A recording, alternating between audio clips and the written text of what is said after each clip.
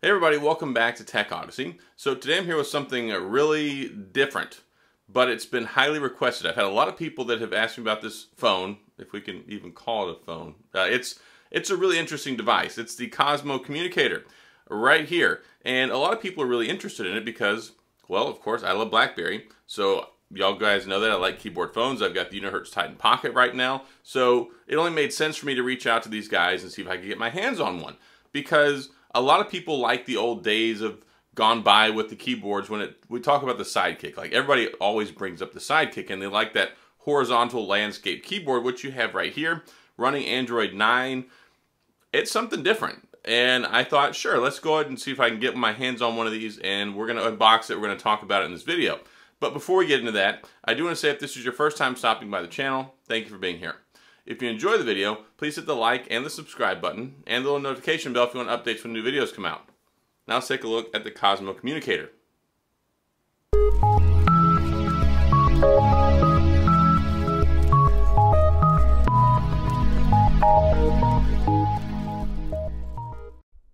And here we have the Cosmo Communicator. You guys asked for it, I reached out, and thankfully they were kind enough to send me this review unit. So I've got this for a couple of weeks to test out, and I've been really interested in it myself. Of course, I love keyboard phones. I love BlackBerry. I've got the Unihertz Titan Pocket right now. So this was a nice logical progression to take a look at something a little bit different. So let's go ahead and use the handy dandy unboxing tool. We'll go ahead and take this out. The box even itself is a little bit different than what you get with a conventional smartphone. It's cool here, you can see the big pictures on the outside. As soon as you take the top and pop it up, you can see here it looks just like the Cosmo Communicator, which I kind of dig. I think it's kind of neat the way they did this. Cool advertising already, and of course you bought the product. But go ahead and take the device out of the plastic wrap here. I'm going to try not to call it phone so much because, I mean, it is a communicator and it does work as a phone, but I think it's important they call it the communicator because that's very much what it's geared towards. It's got a nice sturdy construction to it. It doesn't feel like it's cheap or light, so I like that. Got the 24 megapixel camera and that external LCD on the outside. Running the MediaTek Helio P70, and it also has 6 gigs of RAM and 128 gigabytes of storage, and you can throw an external SD card in there as well. So you should be loaded up pretty good as far as that goes. The keyboard feels nice and tactile, a little on the soft side. I mean, it's very much like an older laptop keyboard. It doesn't feel anything like a phone keyboard that I've ever used. We've got the standby button on the side there. The power button is actually the escape key there. You have to press and hold that, kind of like a laptop. You've got the little front-facing selfie, or more like a webcam on the inside. Let's see what else is inside the box here. Got our standard fare. Got some neat little stickers in here, so that's cool. We've got our SIM ejector tool. That's in there as well, along with some documentation that likely you're not going to read. It does have a microfiber cloth in there, which is neat, so you can clean the screen off. That's something that's especially important. And we've got the power brick here, so you've got a charging brick in the box ready to go, so you can charge it. It's a USB Type A to USB Type C, 5 volt, 2 amp, standard quick charge. And then we've also got the charging cable in here as well. And the charging cable, it is a USB Type A to USB Type C.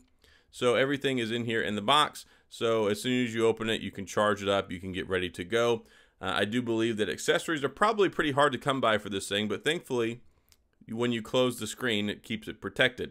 Again, solid construction. It's got a nice body. It's very much not a light phone. This is something that has some weight to it. It's got a speaker up top, so you can use that for a phone. And you've also got the speakers on the top and the bottom for media, for playing back music or sounds on the device, so that's cool.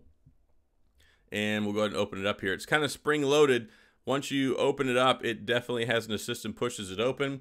One thing that I don't like is you can't adjust the angle on it. It's basically one position fits all whenever it comes to the screen. So I think that that could be an improvement if they make a second one of these later. But it's definitely an interesting device. I expected it to be more kind of like the original Sidekick, and it definitely is not. This is very much reminds me of an old portable laptop from days gone by, as opposed to, you know, a replacement for the Sidekick. But it's definitely interesting, and we're going to dive in and take a closer look at it.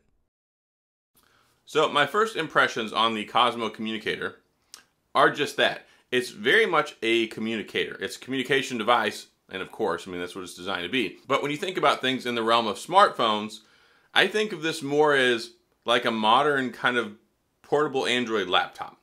The way that it works is it has this big landscape keyboard on here. This is not like your old Sidekick. This guy right here reminds me a lot, and taking it back a long time ago, back to the Pocket PC days, Pocket laptop. When I was in Iraq in 2006, I actually had a little laptop that was about this size. And you could do some basic things on it. It had an ARM processor, of course, which that's what we still have now.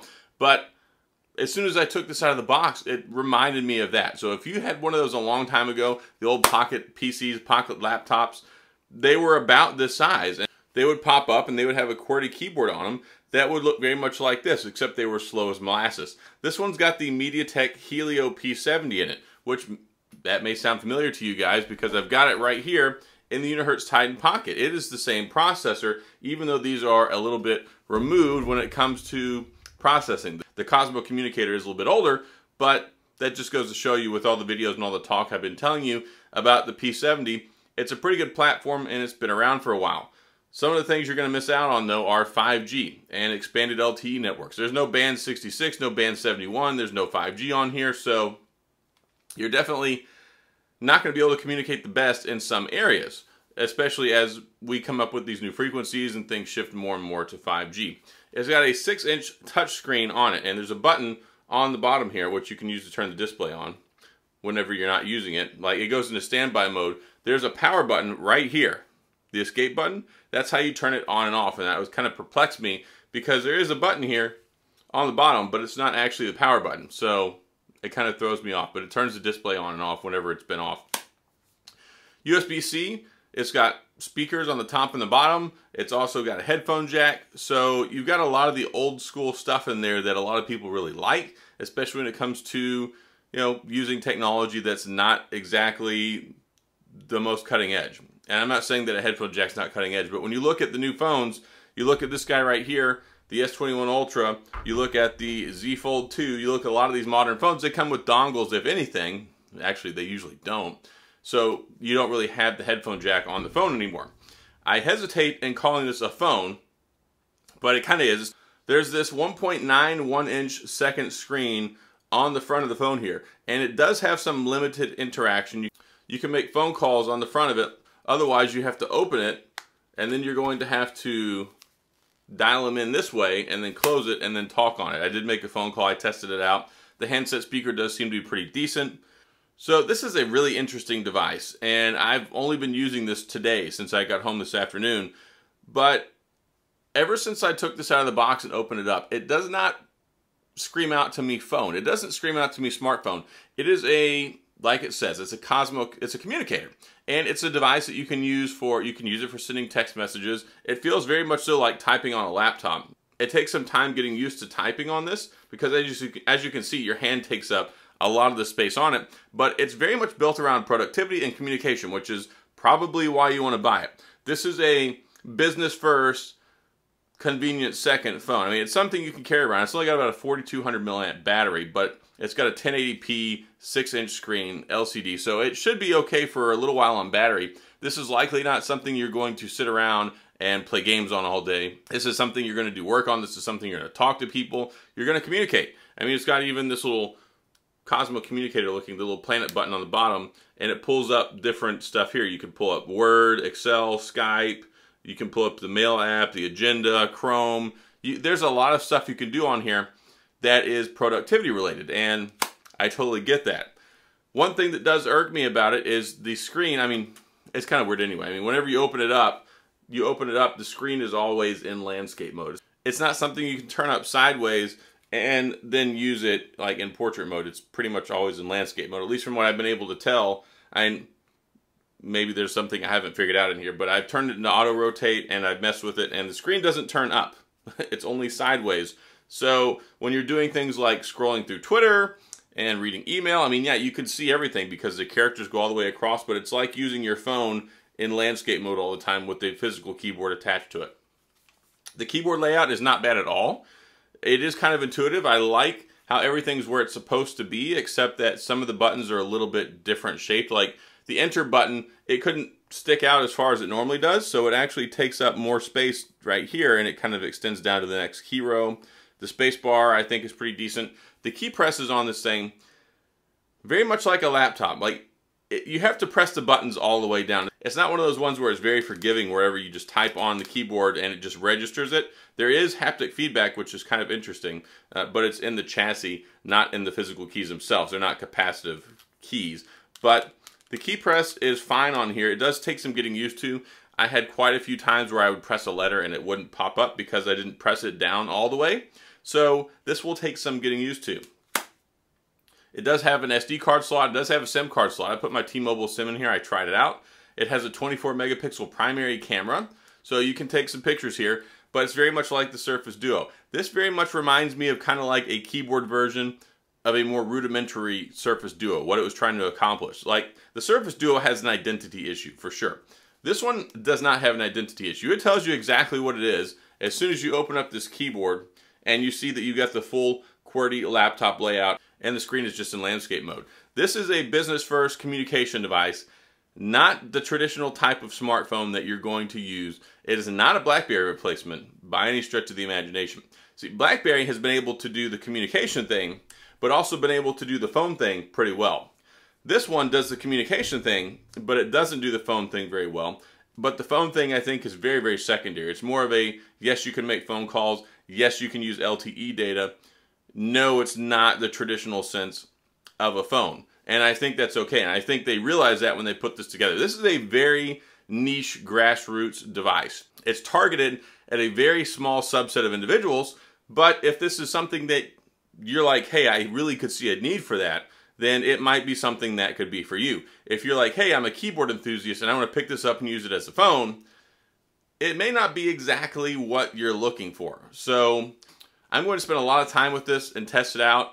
I'm looking forward to taking it out tomorrow and putting it through its paces, like with my SIM card in it for the day, as opposed to, hey, I took this out of the box. What is this? I've been playing with the Cosmo Communicator all afternoon, and it's definitely a head turner. It's very interesting, and it's totally something out of left field. Like, I appreciate what they're trying to do here. I like that this is a nice crowdfunded Kickstarter project where you can, it's just like the Unihertz Titan. These guys set out with an idea. They put it out there for people, say, hey, if you're interested in this, go ahead and back it. And it's real. I mean, it's real. It works. The latest security patch is January of 2021, so they're not totally up to date on that. But yeah, this is it. And y'all asked for it, so I got it, and I'm going to bring some more content to you on it. So that's all I've got so far on the Cosmo Communicator. So please sound off in the comment section with your questions, with your anything. I mean, if you want me to look at it while I've got this, then please let me know if you've got some questions you want answered. And that's what I'm here for with this phone. This is not something that I'm probably going to be carrying as a daily driver after I get done testing it, but it is something that's very interesting and unique. And I love keyboard phones, and I love keyboard communicators. So I am 100% here for this. It's a very, very interesting device. So that's all I've got. If you have any questions or comments, like I was saying, leave those in the comment section. I'll get back with you. If you enjoyed the video, please hit the like and the subscribe button and the little notification bell if you want updates when new videos come out. And as always, thanks for being here. I appreciate you watching, and I'll see you guys next time.